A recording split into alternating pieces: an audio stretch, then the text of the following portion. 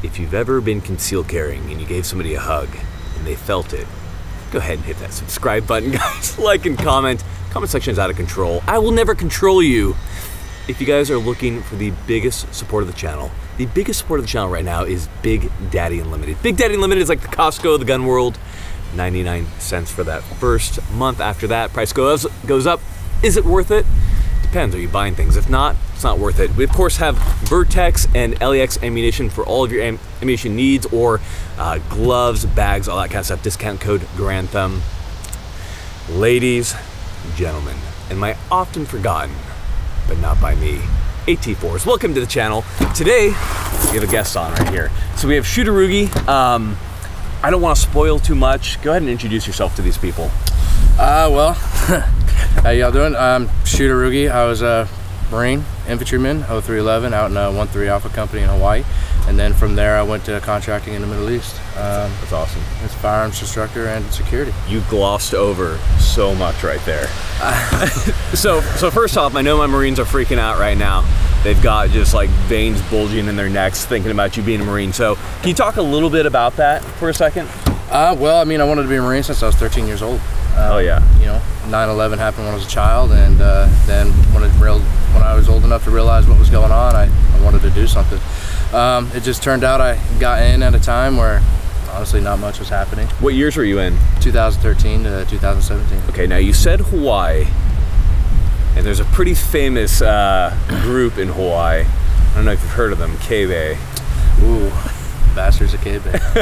Good yeah. Guys. I know those guys are freaking out. And now you're one of them, aren't you? I am. You know, I've been following them for years, and you know, I was there. And actually, that's where my page on Instagram blew up. Was they sent me a message. That's really cool. Yeah, they asked me, "Is it all right if we share this?" You know, someone else has already done it, and once I did that, it was an atom bomb from there. It just went off from there. Now, I'm sure everyone's kind of wondering. We'll kind of bounce around a little bit here, but I mean, let's get into it. What are you talking about? What did they say? What were they asking that was okay to post? They were wondering if it was all right. They tagged my name in a post of a riot in Seattle just a little over a week ago now, and some actions that I had taken to dispel that. So this last Saturday, I took some actions. There were some police rifles stolen from some vehicles, and I made moves to make sure I confiscated them. They wouldn't be used to harm, and that's what got blown up on the internet. And so much was just glossed over, so we have to go into it. So if you guys haven't seen the clip, we're gonna play it right now.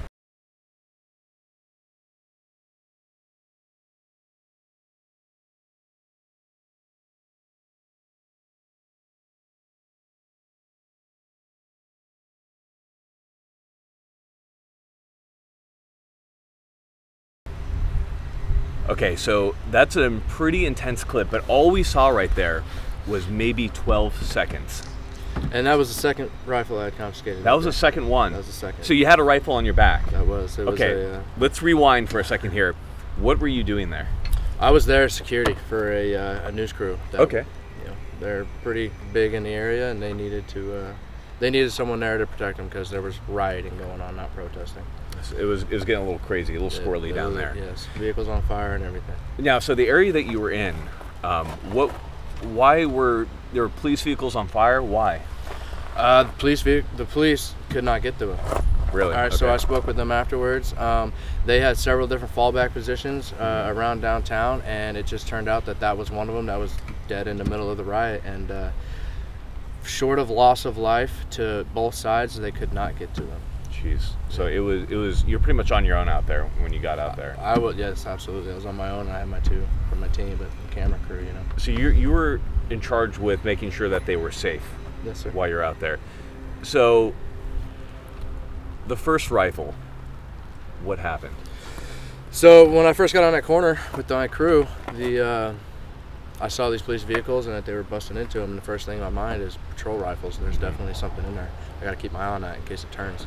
And I got lucky because I was able to. I watched them when they pulled that first rifle out of the window. And you watched them pull it out? I watched them pull it out from okay. the passenger window. And as they pulled it out, he got into the middle of the street. Someone was yelling, "Clear the block," multiple times. And I got my hands on my crew, and as I'm pushing them, I watched them fire 4 rounds. There were 4 rounds fired into those vehicles. and I got my crew to safety behind the cover. I told them to stay the fuck there, and because I needed to eliminate the variable of them moving. I needed to make that clear. Once that happened, I slung my Vertex to the front of me. Little plug. Yeah, and I drew my pistol from my bag, and then yeah, it had a plate in there too, so I was smart enough to have that. So I zipped it, threw it back, and by the time that I had drawn my pistol and made my way to him, I watched him duck into an alcove of a building, into a doorway. And I saw him sticking out of the corner of that, and he had no idea I was there. I mean, I was completely under the radar to anyone that was there. But I knew from the second I drew my pistol, I was letting myself be known that I was there. And I came around the corner, drop your weapon, drop your weapon, drop your weapon. He was shocked and stunned and conditioned black. Yeah. And snatched that weapon from him and told him to get the fuck out of here. And then I turned around and I made my way back to my team, but pocketed my Glock and I immediately cleared it, dropped a mag, reversed that, and broke the weapon down, put the ball carrier group in the charging hand in my pocket. Rendered it safe to make sure that nothing else could happen should it get away from you somehow. Yes.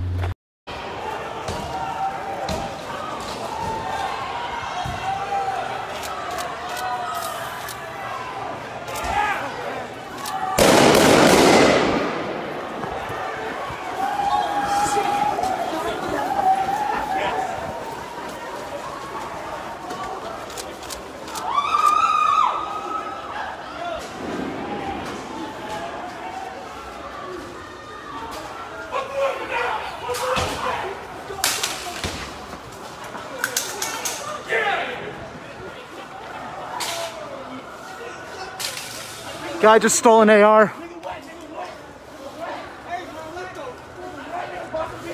Now, this guy, why did he duck into the alcove? What was he You know, I really don't know. I think that from my deductions of the situation that he didn't really know what he was doing with the firearms. He did not look like it. He was firing it from the hip like good old Rambo.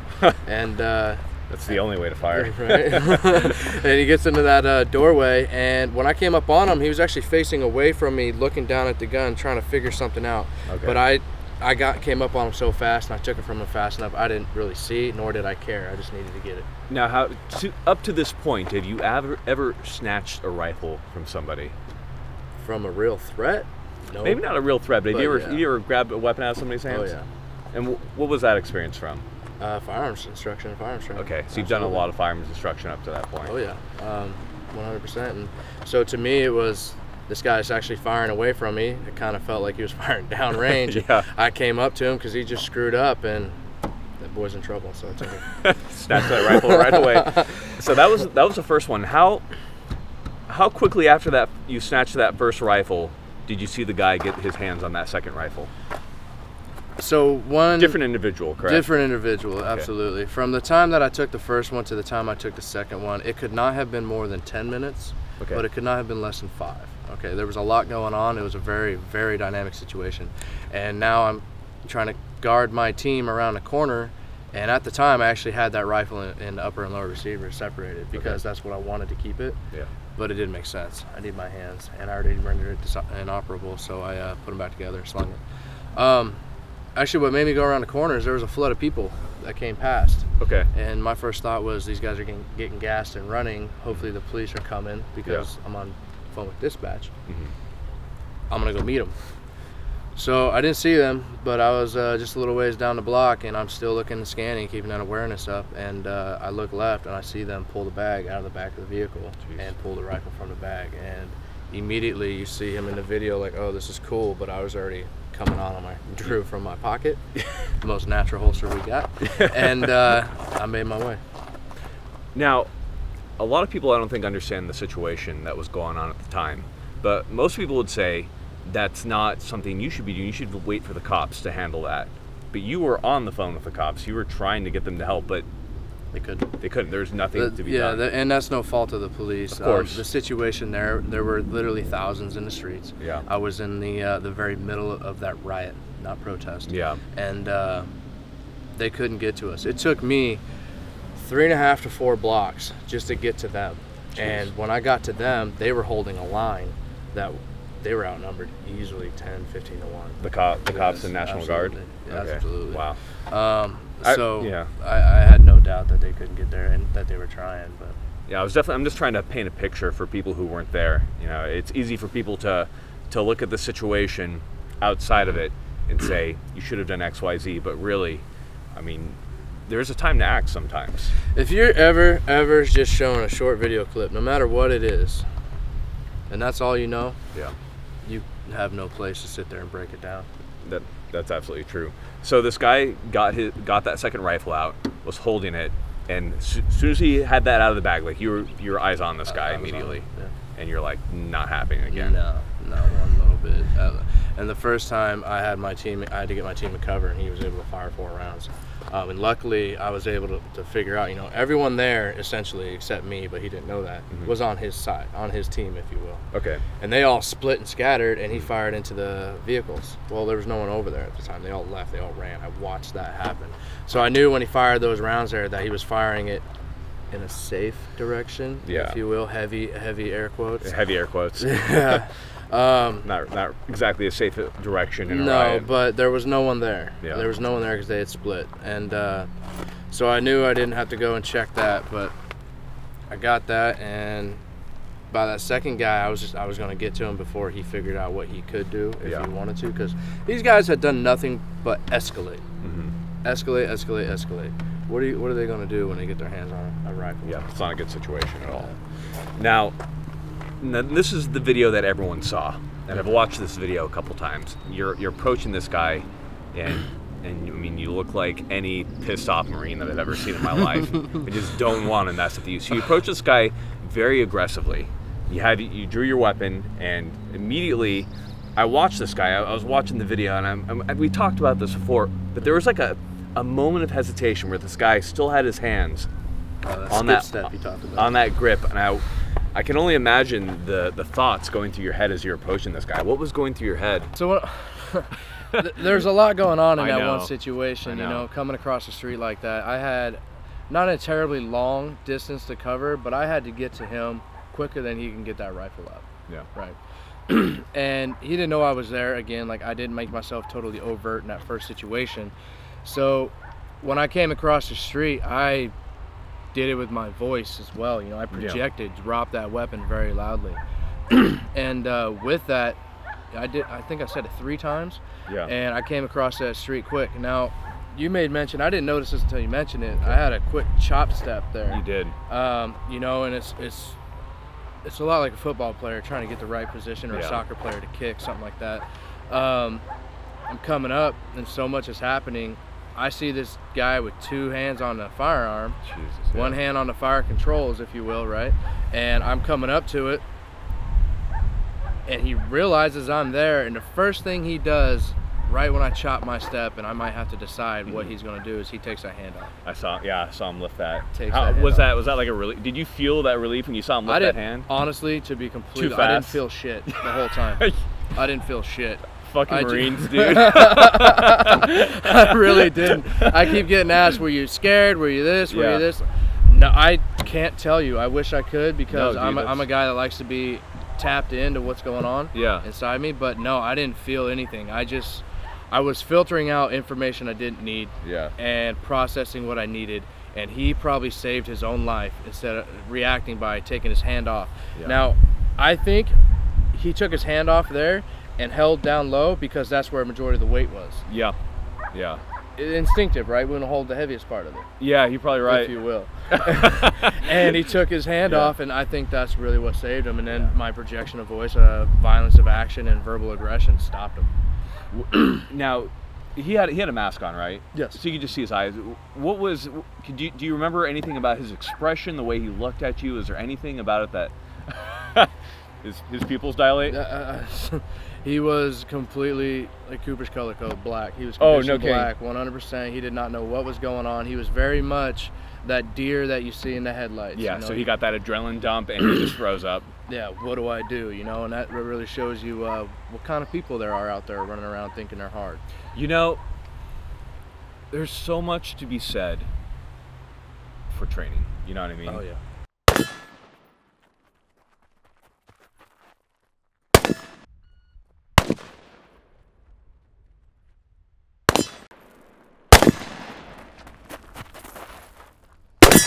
like, I don't think people realize this, but how much training have you done? How much training do you have for this type of stuff? I mean, years. Marine Corps, your time in service with the Marine Corps, for one. And then you've done some work after that too, as well. Absolutely. And even before that, I mean, I grew up with firearms. Yeah. There's pictures of me as a baby around antique firearms. I mean, the first lessons I ever had in weapon safety were getting very well disciplined by my father that you shouldn't drop your firearm. Yeah. And the Marine Corps gave me that formalized training to grow off of from there. But then, it's also my passion. It's something I love to do on my own. And I think that out of that day, that unique situation that happened twice uniquely, the thing that I used the most was not just my intuition, but it played a big part. But I saw them, and I knew they didn't know what they were doing. Yeah. They're untrained. Completely untrained, right? And I had framed my mindset before I even got in there that day on the drive in of the decisions I was going to make depending on what situations arose. And I kept them somewhat vague and open, but I had those avenues open in my mind of what I was going to do. I like the way you say that about mindset, because there is so much goes into that, and Fieldcraft Survival talks about that quite a bit. So many good trainers do. Mindset is such a huge part of making sure that you're able to make those actions happen. It's like an athlete before they do something, they run mentally through what they're about to do, and essentially you're just kind of pre-gaming everything yourself. Same thing with competition shooters. Absolutely. Stand there, stare at the thing, physically move through it, and go over it over and over again. But I mean, you can have the Gucci's gear, the coolest guns and everything, but really, what are all those guns using? They're using you. Yeah. If you don't train to be able to use all of them, then it doesn't matter. I mean, what are you going to do when you don't have a firearm? That's absolutely true. Now, speaking of that, I have to ask the firearm that you used. The firearm. Well, happens to be right here. Oh, that's weird. Glock 19 Gen 5 with a Surefire X300U. Awesome. It's 100% stock, except I had a little stippling done. Yeah, I love the stippling on it, by the way. Really nice. Who did the stippling? Red Bear 2018 underscore between a red and bear. Underscore. Love it. That's awesome. Those. That's some good stippling on there. It feels good. There's a stock Glock 19 is just, they're great. You can't go wrong with them. And I got this for many reasons. One, I mean, it was affordable. I needed something to carry and for work, for duty. Yeah. But also I build my kit, right? I got my plate carrier, my guns and everything for my kit, whatever use I have. And part of that mindset that I put behind it is, if I have to source off of something else or someone else, what's the most likely thing I can source off of? It's true. It's absolutely true. Now, so you have the stippling job. The big thing with stippling is increased grip, all that. Seattle, as you know, is a wet place. How, drawing that weapon, you didn't have any time to, brush off, get a little dirt on your hand, time out, everybody, get ready. So when you went to grip that, were your hands soaked already? Oh yeah, I was soaked to the gooch all day.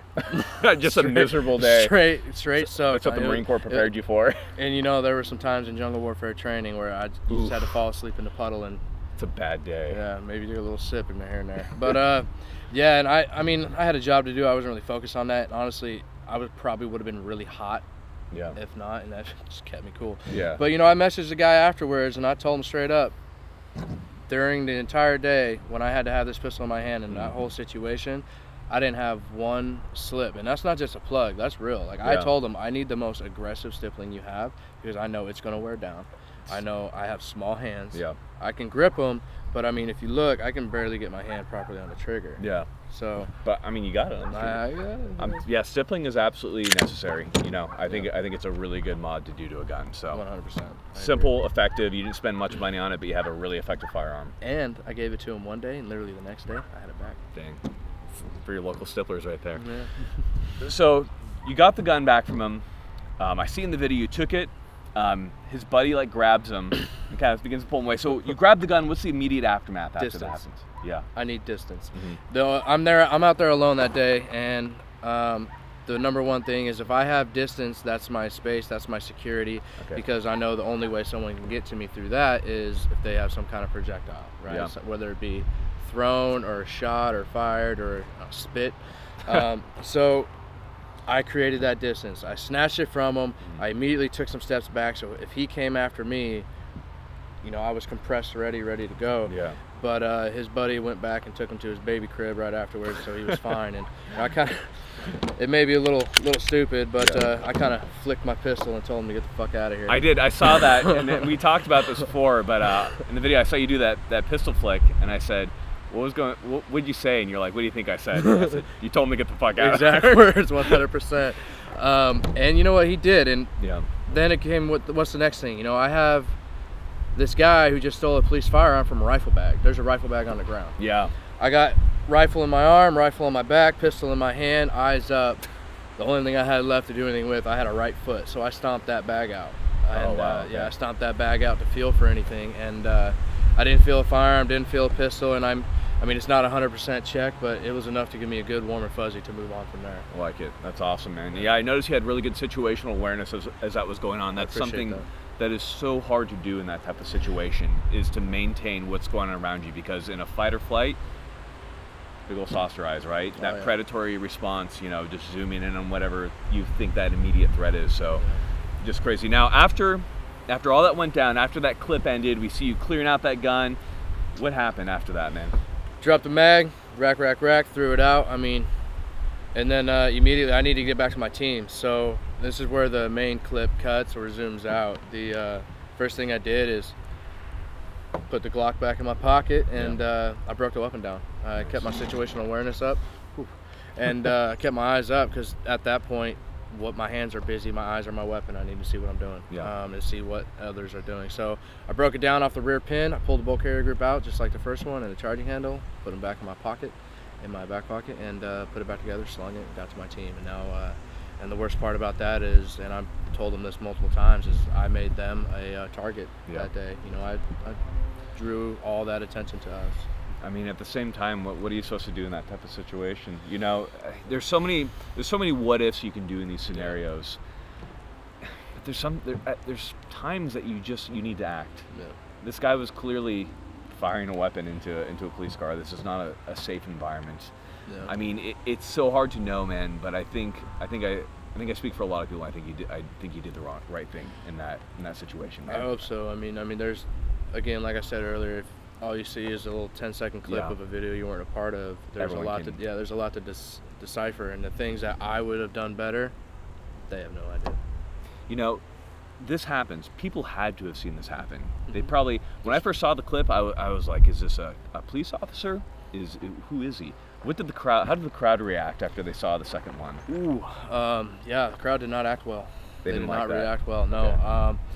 I mean, I've said it before, I essentially just painted a line around myself that said, I am not with any motherfucker here. I am not here to do this. And that line extended when I got to my team, and it was around them. Jeez. And I had every single person that was around there was now on me and them. How'd you get out of that situation?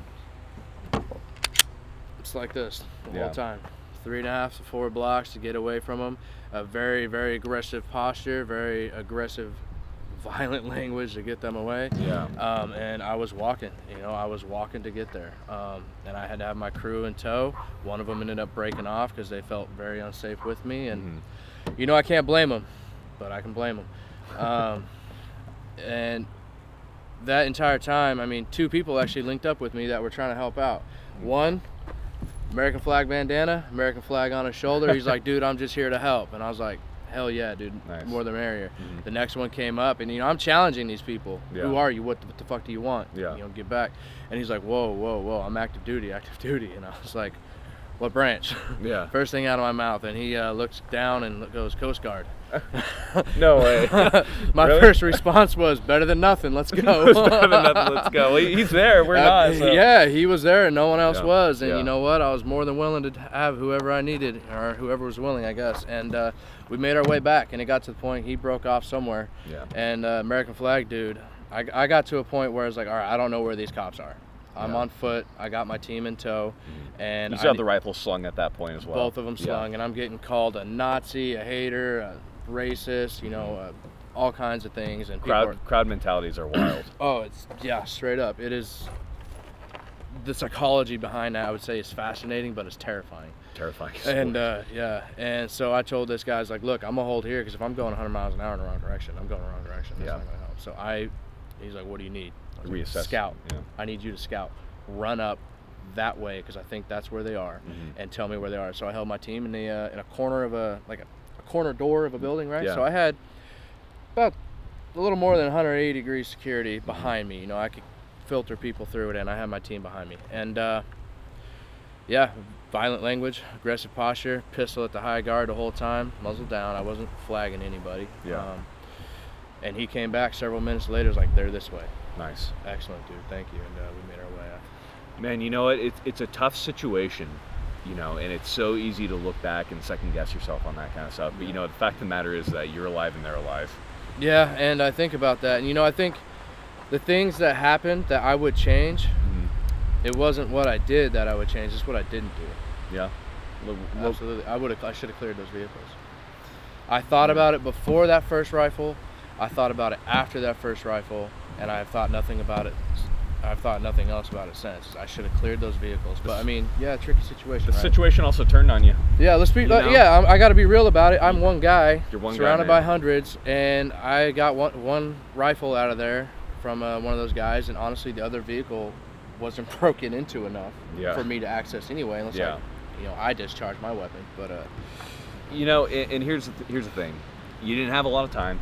You know, the crowd was turning on you, so I don't think anybody's going to fault you for it. But I think the most interesting part of this entire thing is that you saved both those guys from firearm felonies for jacking police rifles. Because that's not a smart thing to do. No, not at all. And they're looking for him now. Oh really? Oh yeah. So you're heading back to the cops to return the rifles. How'd that go? Very well, actually. Okay. Yeah, a lot of people thought that was going to be a very significant point of friction for me. It wasn't, not at all. What happened was, so I had 2 firearms for the police, and then I had a pistol. My pistol was loaded. So when I got to a point where the mob was no longer following us because we were getting close to the lines, I put my pistol in my pocket, you know. That right there says I'm not actively a threat because I got a weapon out. Yeah. But then I had 2 rifles on my back. So what I did is I took them out off my back and I broke them down again. Rear pin popped, and I hooked them over my arm. I walked them in there like a cradle. Yeah. And I walked up there with very open body language that let them know I was not a threat, and I yelled at the officer, "Hey, I need to speak to you." And at first he was, you know, standoffish. Yeah. But I was like, "No, sir, these are yours. These are your firearms. You need to take them." He came up and he had the most puzzled look. And, you know, I can't blame the guy either. I think I would have one too. It's just a bizarre situation in every single case. Now, a lot of people are asking, and this isn't me, but why didn't you use the carbines? And that's from the audience. The audience. The audience. So they want to know why you didn't use the police carbines once you had your hand on them. It's a more effective weapon, obviously. It absolutely is. Now, there's a lot of answers to that. Yeah. And the first thing is they're not my weapons. Yeah. Regardless of whose they were not mine. Do I know the sights on that? Is it zeroed for me? Do I know if it has a problem malfunctioning every few rounds? The magazines? Do I know what kind of ammo? No, I don't know shit about it. Spoken like a Marine. I love it. Yeah. I don't know shit about it besides that is a police firearm, and I need to take it. Now, my other mission was to, you know, I escalated over these guys so that I could de-escalate the situation, right? Yep. So I got control of them. Now, I wasn't in a gunfight. If I was in a gunfight, rounds were coming at me, absolutely, I would have taken that chance to use a weapon I didn't know, and honestly, it probably would have turned out fine for me. But I was trying to de-escalate. Now, turning it into a street fight in the middle of Seattle, where I'm just shooting police rifles, it doesn't make any sense to me. So I broke them down. I made the decision I did, and that, I think, is probably the best decision I made that day. Absolutely. That's very good. So I think everybody wants to believe that they would act and that they would do the correct thing. And it's so hard to know what the correct thing is when it comes down to it. So if you had any advice for people out there who just want to believe that they're prepared for a situation that could go wrong, what would you tell them? If you believe you're prepared, start over, do it again. Because you're never prepared enough. There are things, even now, like I said, that I would have done differently. How would you prepare more? More training, more mindset practice? What would it be? mindset practice, I think, can come from everywhere. There's books on combat mindset and Yep. you know, situational awareness, and those are great books. I've read several of them, but honestly, the best things that I've had about mindset didn't come from any of that. You know, it came from Tarzan. It came from Theodore Roosevelt, Marcus Aurelius, stuff like that. Musashi. Things can influence you from everywhere. But also, I mean, I've made this decision thousands of times. Yeah. Over and over. That repetition, it really helped. Absolutely, and it definitely paid off in the situation, man. I hope so. When I watched you executed it efficiently, quickly. You escalated your action to the point necessary to get that rifle back, and then just like you said, you throttled off on that, and you got control of the situation. I mean, that's more than can be said for so many things, man. So you did some really good stuff out there. I appreciate it. No problem. Hey, man, I really can't thank you enough for coming out here and talking with me, talking with my fans. I know they wanted to hear the story. I know you told it many times, but you know, thanks for coming out and everything, dude. I appreciate it, man. It's been fun. You know, guys, we've talked about it already. Get training. You know, tons of great people. We've talked about it before. Cogworks, Haley Strategic, 11 Bravo, Esoteric, Bear Solutions. Yeah, tons of great guys. Get that training because it matters. It freaking matters. Now, usually, I just end it. I don't give you any other advice. You know, I'm going to leave it to you. You have any dad advice for my people right now? All on you. Oh man, I've watched this scene happen so many times. No preparedness, dude. Nervous. I was not prepared for this. I know. That's why I put you on the spot. Dad advice. All I tried to do that day and every day since and beforehand was be the best person I could be for me that fit within my moral guidelines. If you can't find your own moral guidelines, then find someone else that you revere and follow through theirs until you find yours. Love it, man. Some good advice. That's some good dad advice right there. Guys, thank you for tuning in. Thanks for watching with us. You know, if you guys have watched this far, I'm going to make a plug for Survival Dispatch. Survival Dispatch is a great site of survival, SEER information. I'm a former survival guy. That kind of stuff is important. You know it too. 100%. Yeah, absolutely. So get in there, check it out. Big shout out to my Patreon guys. Love you guys so much. Thank you for watching. I've got nothing else for you.